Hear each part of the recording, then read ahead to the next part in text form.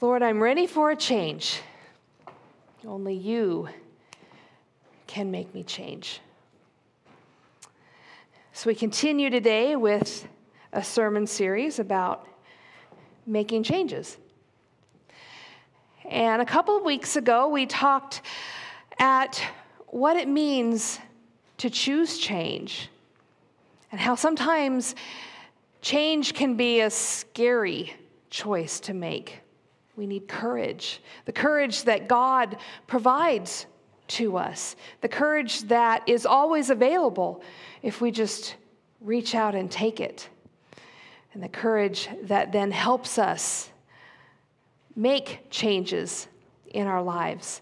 Now, we had a moment in our service where you had an opportunity to write a change challenge on a slip of paper, something in your life that you have the power to change, you have control over it, but maybe need a little help, maybe need some divine help in making that change. And you were invited to bring those change challenges and put them in the basket, and they have been here on the altar since then. And I have been coming up on a regular basis and praying over these and praying that you are drawing on the courage that God provides to you and gives to you to make this challenge something that you can put behind you. But today, we're going to look at recognizing when we need to make a change and recognizing when we are in a rut. And so, what exactly is a rut? And why is it bad to be in a rut? So let's start with a little pop quiz. What's the difference between a rut and a routine?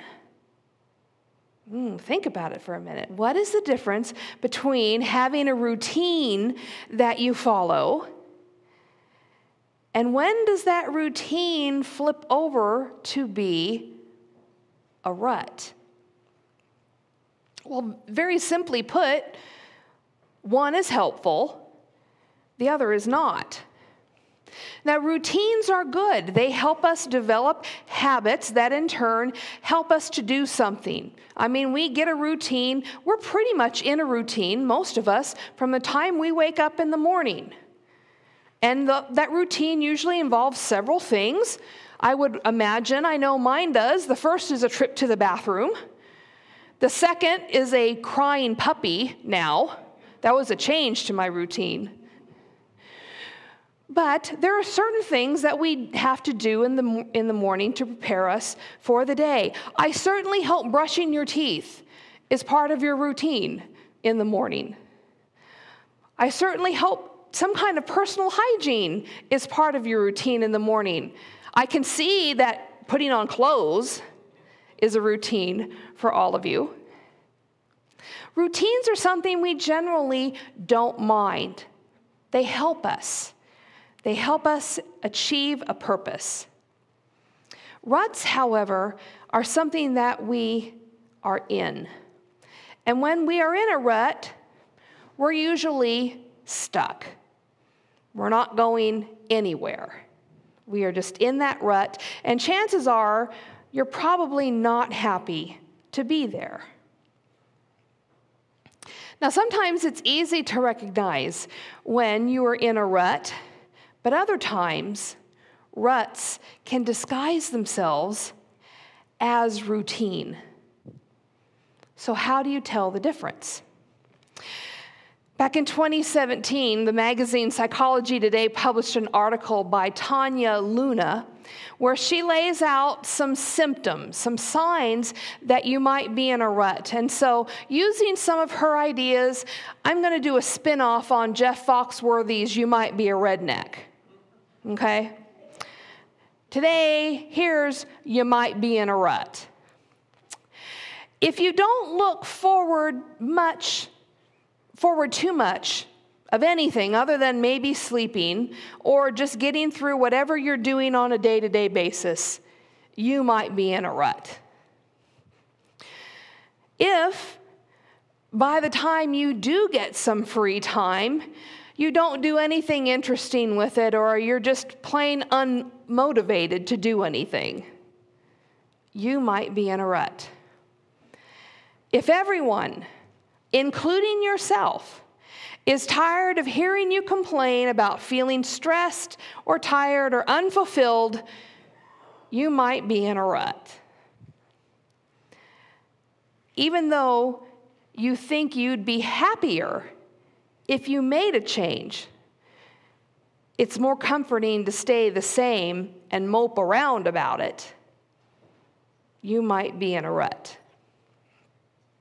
Now, ruts don't just affect our physical lives, they affect our spiritual lives as well. You know, it's really easy to get complacent in our relationship with God. We might even categorize our spiritual development as routine. So how do you know if your spiritual life is a routine or your spiritual life is in a rut? Here's the test. Are you growing? Are you going anywhere with your relationship with God? Is it something that you work on every day? If not, your spiritual routine might actually be a spiritual rut. Let's go to Scripture.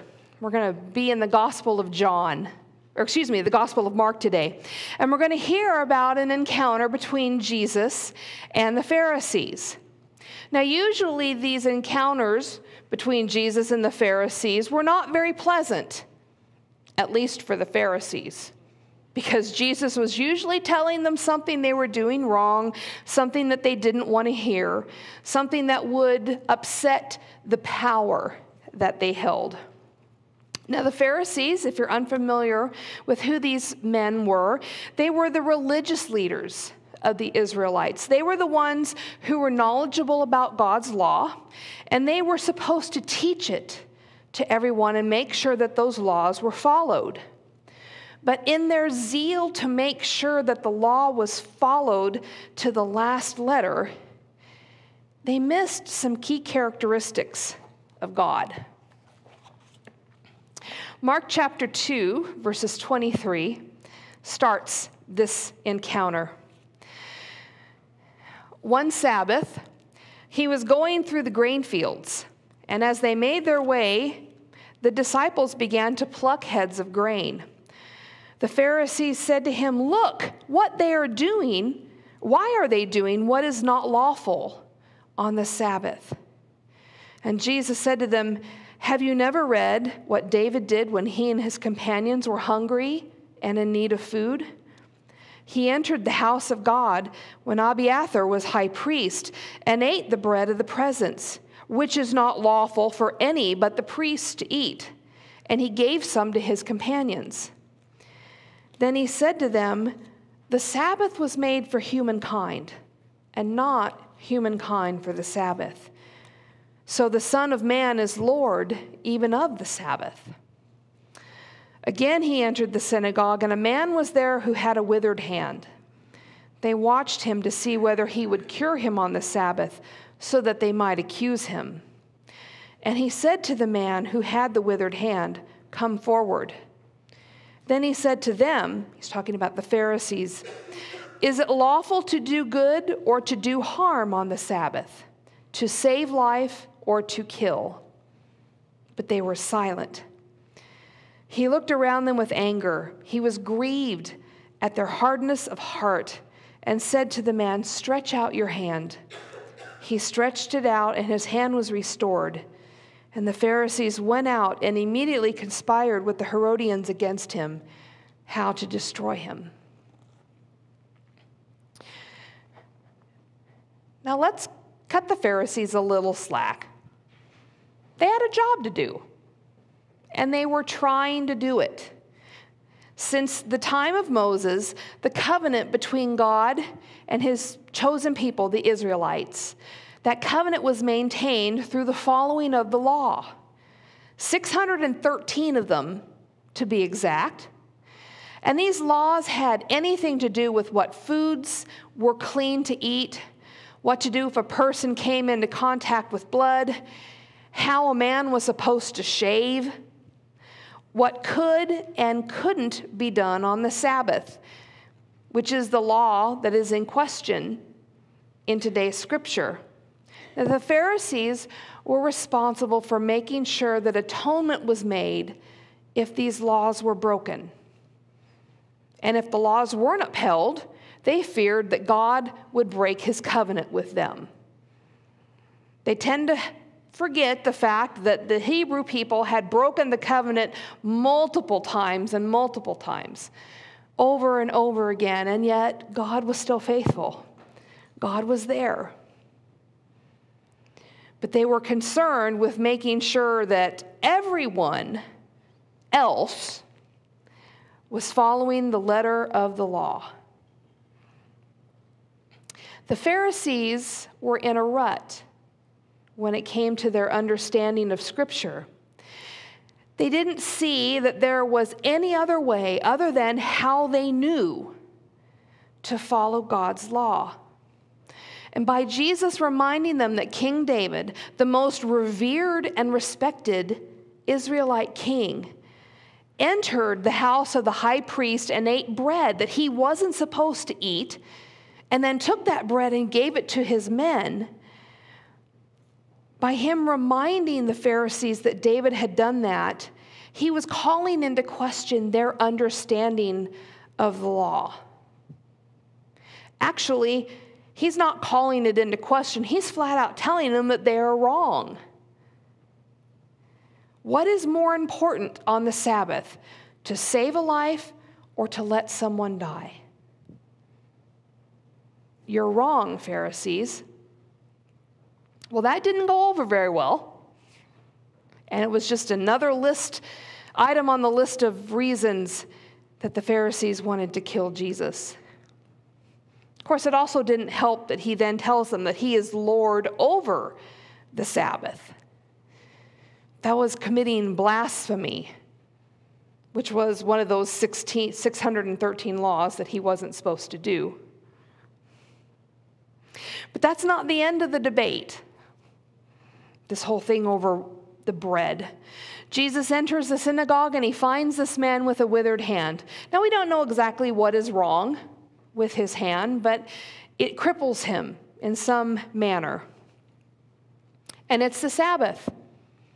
You're not supposed to work on the Sabbath. And so Jesus asked the Pharisees, what should he do? And there is silence. And first, he gets angry. Because at least if they had answered wrong, he would have been able to have a conversation with them. They just stood there silently. And Jesus gets angry.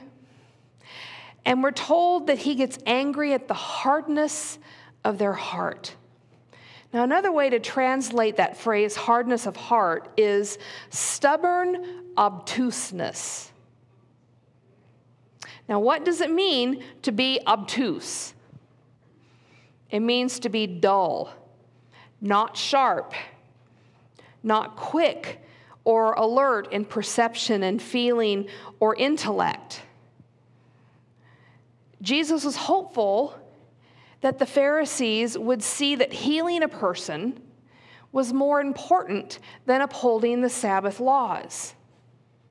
But they didn't see that. Or rather, because of their stubborn obtuseness in making sure that the Sabbath laws were upheld, they refused to see that healing the man with the withered hand was more important than not working on the Sabbath. They were unwilling to see that they were unwilling to see that there was another way to interpret God's laws. And that unwillingness to see that put them in a rut. There were two distinct behaviors here that kept the Pharisees in that rut. First, they always did what they'd always done. And second, they continued to believe what they'd always believed. Those are the same behaviors that keep us in our ruts. We always do what we've always done, and we always believe what we've always believed. Let's split those up and look at them a little more closely. We always do what we've always done. Now, that can work for some people if they continue to grow and they continue to learn from them. That's a routine. But once that growth stops, it becomes a rut. Why do people abandon diet plans? Because they get tired of eating the same food? Or what about exercise programs? They get tired of exercising in the same way. Or, like the lady from Psychology Today said, they stick with it just so they have something to gripe and complain about. What does your spiritual life look like? Is it easier to always do what you've always done because anything more or different requires motivation? I'm so glad that all of you are here for worship this morning. But if this 1 hour time slot is the sum and total of your relationship with God, my friends, you're in a rut, and you're missing out on so much more. We always believe what we've always believed. There's another way to say this. The Bible says it, I believe it, that settles it. Now, why that's a catchy phrase, it's a very lazy way to look at the Bible because it doesn't challenge us to go deeper into God's Word. The Bible is a book, yes, but it is also God's living Word, and it affects us. As we learn more about it, as we study it, as it becomes more of a part of who we are changed by it. And as it changes us, we become more like it. Now, we could hear the story that I just read about the Pharisees and Jesus and think, well, duh, of course Jesus should have healed the man. Why couldn't the Pharisees have seen that? But as we spend more time with the story, as we start to let it affect who we are, we can start to ask questions like, wow, am I a Pharisee? Is my heart hard? How am I being a Pharisee? The more that we spend with it, the more that it affects us. And if we are satisfied just to scratch the surface, to not go deeper into our understanding of God and of His Son, Jesus Christ, and the Holy Spirit in this book, then we might be in a rut. In fact, we're probably in a rut. Now, living our lives in a rut, whether it's physically or spiritually, is not how God desires for us to live. We heard Becky read from Colossians these words, "While you were dead in your trespasses and the uncircumcision of your flesh, God made you alive together with Him." Humanity was in a deep rut, the rut of death. And God sent Jesus to get us out of that rut, to have wholeness of life, to have fullness of life, to keep growing, to keep challenging ourselves. It was an expensive gift to give. So let's not repay God's generosity by allowing ourselves to get stuck in a rut. So, if we are in a rut, how do we get out of it? Now, there's plenty of gurus out there who will help you with the physical areas of your life that you might find yourself in a rut. I'm going to focus on how we get out of spiritual ruts. First, don't be afraid to try something new or different. Join a group. Come to Sunday school. A couple of weeks ago, I shared that plans are underway for a midweek Bible study group. When that starts, join it. Or start your own group. You can volunteer. You can start a prayer journal. Maybe your spiritual life right now only consists of worship on Sunday morning. Start a new routine. Start a daily time, even if it's just for a few minutes, to study the Bible and to pray. If you need something that to help you start that, pick up an upper room devotion book from the Welcome Center as you leave. If you're a techie person, there's all kind of websites that will send you a daily devotion and Bible study on your phone or your tablet or your computer. The first thing to do when we're in a rut is to do something different. Second, you've got to keep at it. Developing a new habit, a new routine takes time. In my midweek motivation this week that you received, I think on Wednesday or Thursday, I talk about how in today's society, we don't like to wait for anything. We have devices and things that give us instant gratification. It's easier to resist change than to wait for it. There's an old joke about the person who prayed for patience. Lord, I want patience and I want it right now. Right now to us, and right now in God's eyes, can be two different things. And when we don't get what we want, including instantaneous change in our lives, we give up. And we have to fight that, because resistance to change is a weapon used by the enemy to keep us from God. Satan's sole purpose is to do everything within his power to keep us from getting closer to God. And our impatience in waiting for a change can be used against us. If we give up too quickly as we're trying to make changes, as we're trying to get out of ruts, he wins. So stick with it. Third, remember that there are different ways of connecting with God. You can read poetry written about God. You can listen to music. You can hike. You can use art, like all of these new adult coloring books.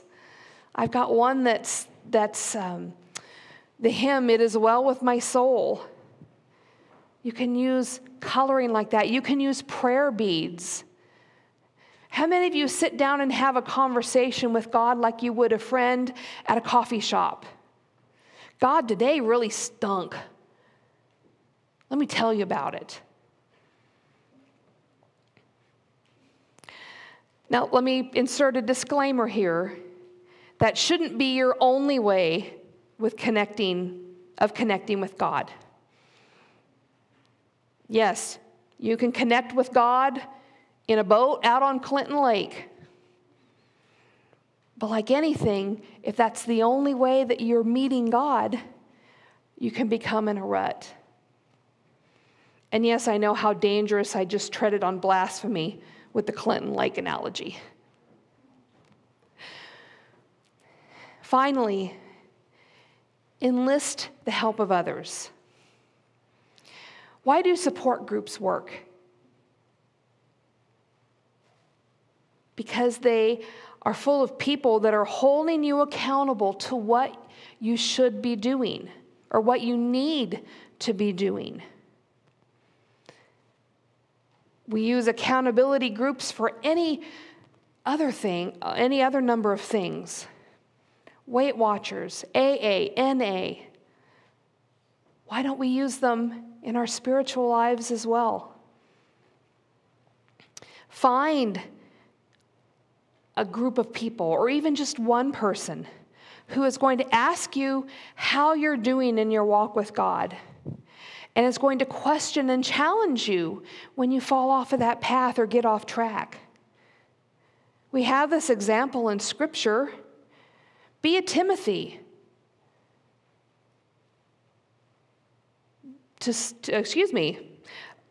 Be a Paul to a Timothy. Or be Timothy to a Paul. Find someone that you admire their spiritual walk and walk with them. There's a saying that you should be a Paul and you should be a Timothy to someone else. You should be a Timothy under someone else's guidance, and you should also be a Paul to someone else who's following behind you. Being a mentor to someone else or being a mentee of someone is a wonderful way to make sure that you're doing what you should be doing. American novelist Ellen Glasgow has this quote: "The only difference between a rut and the grave are the dimensions." Think about that for a second. The only difference between a rut and a grave is the dimension. Our ruts, if we continue to spin in them, get deeper the longer that we're in them, turning that rut into a grave in which we die. My challenge to you today is get out of your ruts. Christ extends an invitation to fullness of life, a relationship with the God who makes all things new again. Please accept this invitation. Amen.